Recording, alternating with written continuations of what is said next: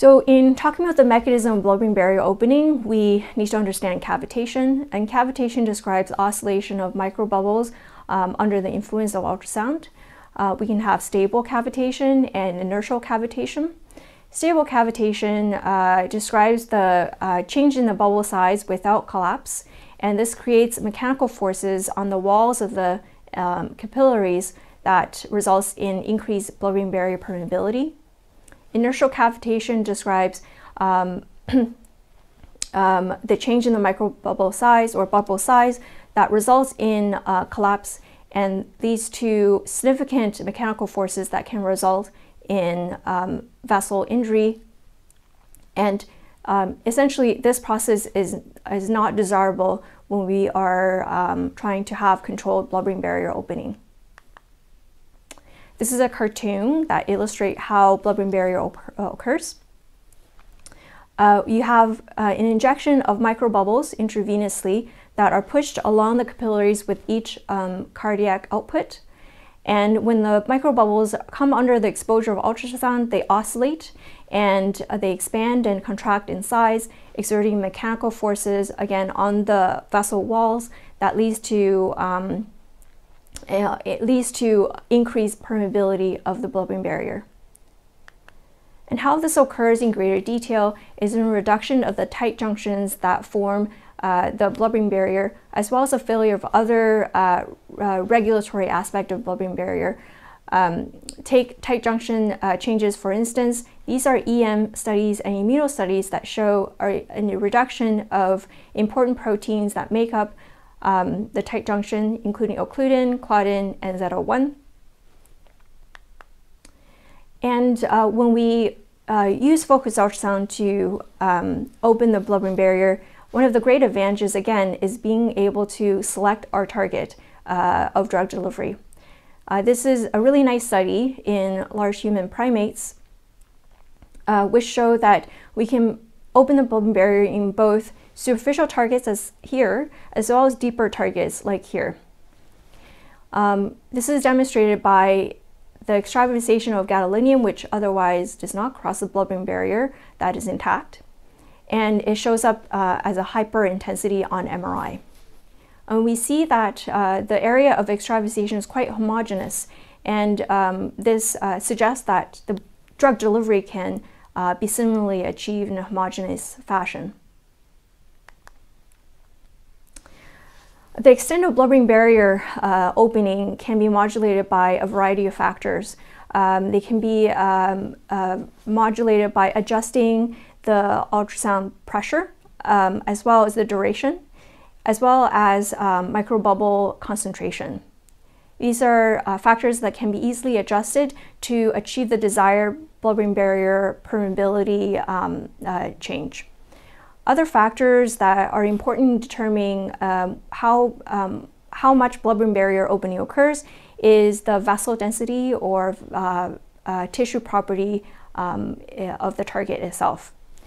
This is a study done in animals that demonstrates an increased level of Herceptin or trastuzumab, which is a monoclonal antibody to HER2 receptor, with increasing acoustic pressure. So at 0.6 to 0.8 megapascals, there's significantly increase in the level of trastuzumab concentration at the target tissue. So just to overview the advantages and disadvantages of FOSB opening in comparison to other techniques. Some of the advantages to the fact that when we're trying to deliver a drug with focused ultrasound, we don't have to necessarily modify the drug itself. This process is potentially very costly and can in fact change the desired effect of the drug on the target tissue. So in effect, if we were to successfully develop a method of opening the blood barrier using focused ultrasound, we can simply combine that process with drug administration itself. The other advantages of focused ultrasound drug delivery includes being able to spatially select and be specific about the area that we want the drug to be delivered to. the volume of BB opening or drug delivery is customizable and be contoured to the area that anatomical area that we want. And this is particularly relevant when we think about delivering drug to areas like the putamen or the hippocampus, or deep areas like the brainstem, where we might want drug delivery only to a specific anatomic target and not to the areas around it. And as demonstrated by previous studies in non-human primates, the delivery of drug as delivery of gadolinium, which is a surrogate marker for drug, is quite homogeneous. Some of the disadvantages of FUS, on the other hand, include the fact that we do have to administer the drug systemically. This may not be suitable for certain compounds where the drug might be very quickly washed out, where previous systemic administration had not been tested. The BB opening is a procedure itself that patients have to undergo, and blood-brain barrier opening has been shown to be associated with inflammation, which is underlying a disease process in certain neurological disorders like Alzheimer's. So its long-term effect on these conditions is a continuing area of research.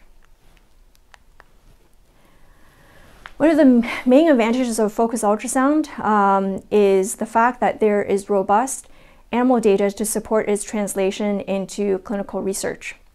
So these figures show and summarize the body of work that's been done in animal models, from small animal rodents to large models including porcine, non-human primates, and sheep, that show the safety and feasibility of blood-brain barrier opening.